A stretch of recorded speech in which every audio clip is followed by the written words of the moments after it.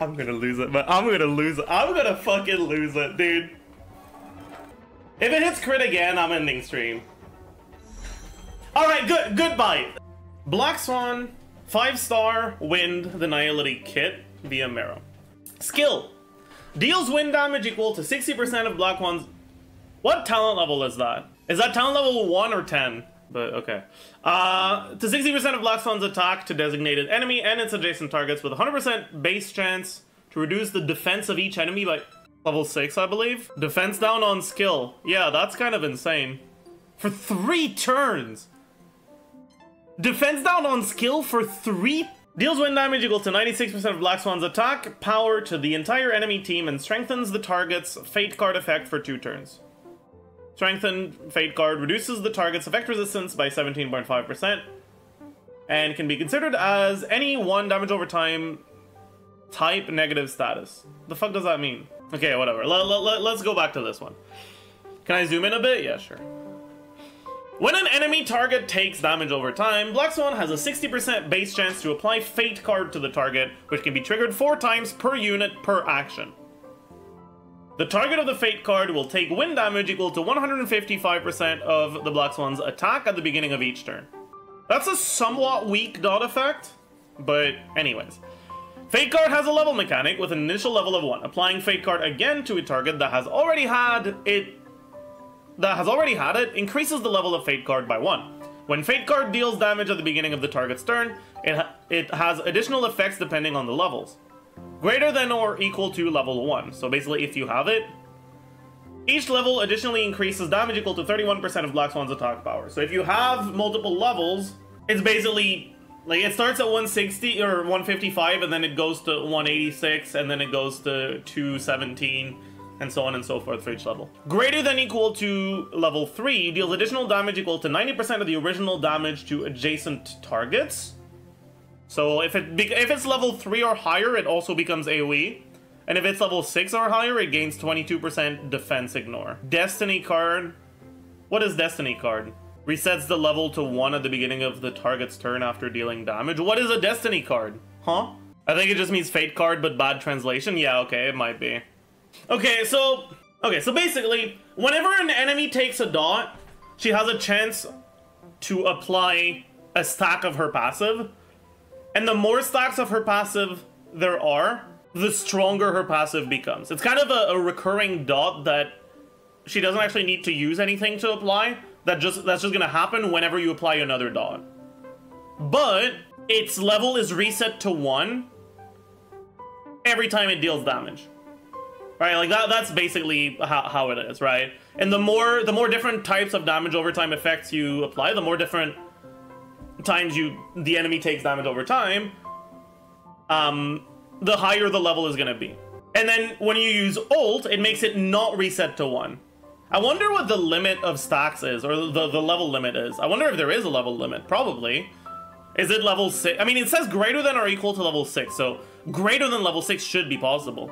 So basically, this makes it so that the more different sources of damage over time you have, the stronger this damage over time effect becomes. So if you only have 1 other source of damage over time, this is only ever going to reach level 1, maybe level 2 with the ult. But if you start stacking different sources of damage over time, this can become a lot stronger. That is very interesting. Ult makes it not reset for 2 turns. It says effect is triggered a maximum of 1 time, so it would only be for 1 turn. Like, the effect resistance shred seems to stay for 2 turns, but the thing that prevents it from resetting seems to only be able to happen once.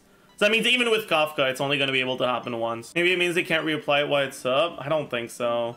That wouldn't make sense with what's written here. Oh, this is very interesting. And then her technique. After using the secret technique, draw 1 Fate Crystal of either physical, fire, lightning, or wind that you don't already hold up to a maximum of 4. So basically, when you use your skill, it chooses an element, either physical, fire, lightning, or wind. And you can use it up to 4 times to get all 4 if you want. And when you enter battle, you will apply the weakness break effect related to that element to each enemy. So if you get all 4, then you can apply bleed, burn, shock, and wind shear to the enemy. That's very interesting. It's like an incentive to use your technique multiple times on one character. I think that's really cool. I'm gonna be honest though, this thing, Trace 2, when casting basic attack, Black Swan regenerates (energy. Boy, I'm kind of scared of what the number on this is gonna be. And when you use your skill, you have a chance to apply your fate card effect. This is a very interesting kit, I think. I think the most broken part of it is the Death Shred on skill. Because what that means, chat, is that you can because it's 100% base gen, so like, you can build enough effect hit rate that it's guaranteed. You can and it lasts 3 turns. You can very reliably give Kafka the event light cone if you use Kafka with Black Swan. You know what that means. That means an ult every two skills on Kafka, which is kind of insane. Like, I was thinking about it a lot, and it's pretty difficult to fit a like dedicated Death Shredder in a Kafka team. And I was leaning towards just putting Pearls of Sweat on Shampoo, but because I don't have a high refine on Pearls of Sweat, then it's not going to be particularly reliable, and it only lasts for 1 turn, so like the timings are going to be sus. But with this, you can get it very reliably. I think that's unironically the most broken part of her kit. Like, yeah, she has a very strong damage over time effect. Of course, like, it's pretty good. But I don't actually think... Like, a character having damage over time, like, that's just... Okay, because she's a damage over time character, of course she does, right? I think that this Death Shred is actually so nice. I do Black Swan with Serval and Shampoo. I think it'd be fun. Yeah, it could be. Alright, if you get 3 dots... If you get Fate card plus Shampoo's Wind Shear plus Serval's Shock, it's gonna be level 3. Which means that her dot is gonna be AoE. Wait a second. If you apply the dot to 2 different targets, and it's level 3 on both different targets, does it, like, feed back into itself? Do you get to deal 190% of the original Well, that's pretty good, isn't it? It's not actually quadratic, because you can only have 1 character, like, on each side, right? It has a limit. But still, that's interesting. That is very interesting. That's an interesting kit. I kind of like it. Alright, who was the other one? Ruan Mei Kit. Okay. Increase Ruan Mei's speed by X% and increase Ruan Mei's allies' speed by X%, which lasts for X turns. Well, that's not very clear. Like, I have no idea how good this is. Does it increase it by 3% or by 89%? Like, I don't know. It's too... There can be too much variance on how strong this is depending on the numbers. Buff all allies for X turns. The weakness break efficiency of all allies buffed with the enchantment will increase by X%. Ooh, I wonder how much this is. Okay, here's the thing about weakness break efficiency. Getting 10% weakness break efficiency is completely fucking dogshit useless. You need to reach certain breakpoints for it to be good, right? Like, even 30% isn't always that great. You kind of want like 35, well 34, 33.4 for it to actually be very significant. But if it actually goes to 35, then it's very good. Merlin Impact on Twitter gives all leaks. Are there numbers on this? When the weakness shield of an enemy target is broken, they'll be affected by Broken Plum Blossom. It will be activated when the enemy target recovers weakness break, extending the target's weakness break and delaying its action. Extending the target's weakness break? What is that supposed to mean? Does that mean that the weakness break, like, dot has 1 more turn or something? Oh, or does that mean that once they have their turn, they don't regenerate their weakness? Is that what it means? Like, there's still weakness broken. I see. So this would synergize with things that have bonuses when the enemy's weakness broken, like Sushang.